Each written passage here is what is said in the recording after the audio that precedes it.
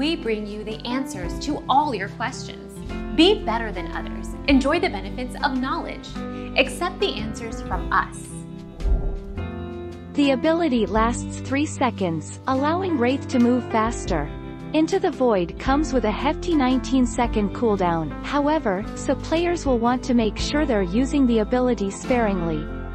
How to play Wraith in Apex Legends. Esports. Our mission is to provide accurate answers. We think, without knowledge, it is impossible to live a balanced life. Be competent, be skillful. Thank you for watching. Don't forget to subscribe and hit the bell notification.